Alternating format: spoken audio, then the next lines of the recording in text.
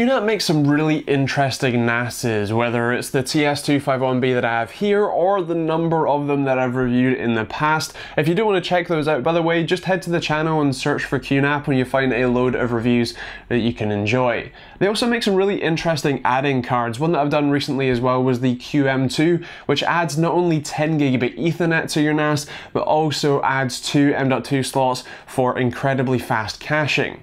This one though, this one is actually even more interesting than that. This is the QWA AC2600. The card is essentially just an incredibly beefy Wi-Fi card. Because of the NICs that they use on board, which are Qualcomm QCA9984s, they actually only have driver support for the QNAP NASs and Ubuntu PCs. So bear that in mind if you are thinking about picking this up for anything, you know, Windows related or anything like that. As far as I'm aware, at least with driver support, this card will not work for you, so just bear that in mind if you're thinking about picking this up. The card offers 4x4 multi-user MIMO Wi-Fi, which is incredibly impressive and handles basically anything you can throw at it, so that's obviously great, and it actually has active cooling as well for both of those Qualcomm chips, so you're not going to have any bottlenecks with the hardware side.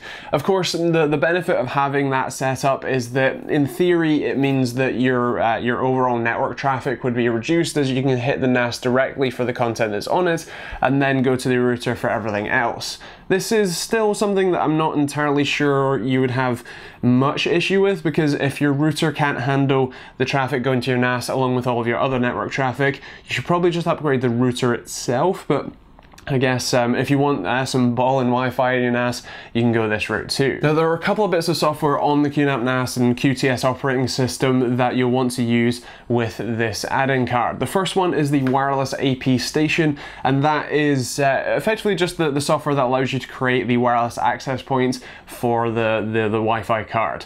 Now that's a pretty simple bit of software to use. There's a couple of clicks and you can set up 2.4 and 5 GHz networks and SSIDs, and you can name them either the same thing like normal routers or different if you fancy, and it's a fairly simple thing to do. You can also see a list of connected devices and how much data they're using and what IP address your router has assigned that device, so there's a few options available. You can also go into the network settings just in the general NAS and then manage any direct connections to your network using the Wi-Fi. Now bear in mind that if you want to use this as a sort of failover, so let's say you've got Ethernet plugged in, but you also want Wi-Fi connected just in case, say, your network switch dies or something like that, but you still want people to have access to the NAS, and you still want, say, remote users to be able to access the NAS as well.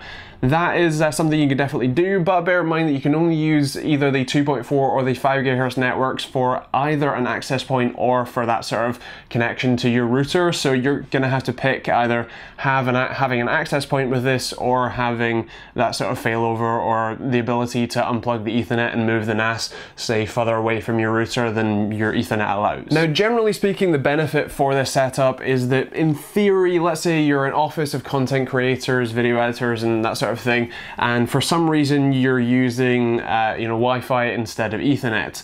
Now I wouldn't recommend this, and generally speaking most offices I just cannot offer that as a solution, but let's say that's the case. You can then have an access point that they all can directly connect to the NAS and pull all of their footage and that sort of thing from the NAS itself rather than loading the router. Now in theory that's a good thing, although if your router can't handle the NAS traffic along with the rest of the network traffic, then I would generally recommend you just upgrade the router instead, as that's kind of the source of the problem, but it's an option if you fancy. And I guess if you have a place of business where you want to be able to have a load of, say, end users come in, connect to your Wi-Fi and stream content from your NAS, then I guess this could be a pretty decent option considering how beefy the setup is. In terms of home use, I can't really see too many options here unless you have a very large house and you want to be able to add wireless access points with great connections and also have the benefit of slightly faster access to your NAS as well, then I guess that's cool. But most people that I know that have NASs, which are fairly few and far between, generally have them right next to the router with a short Ethernet cable rather than miles away and would get better signal. Of course this is an option if you fancy it. If you've got £130 that you want to spend on a high high-end Wi-Fi card for your NAS, then cool, go for it, but I can't really recommend it for home use. For small business use though, this could be pretty interesting. It's certainly a feasible business expense, and if you already have a QNAP NAS, it's incredibly easy to install. Just a couple of screws to take the sort of side panel off, if you like, and then just one screw for the rear panel, shove it in, screw back in, and that's pretty much it. In terms of the usability, it's plenty simple, and basically any IT admin could use it just fine, and it could offer some value to your business if you can work out a use case for it. With that said though, I would love to hear what you think in the comments down below. Are you a small business owner and you're thinking about getting this sort of thing, or is this kind of something you're going to pick up for home use, or do you not see any use case for it and you're just here because you love my face? Let me know in the comments down below. So I think that kind of rounds it up really. This isn't something that I'd personally use myself, although it's just a very impressive Wi-Fi card, and a shame that because of driver supports it doesn't work with anything other than QNAP NASes and Ubuntu, but nonetheless it's an impressive bit of kit, if a little limited on its use cases, at least from my perspective.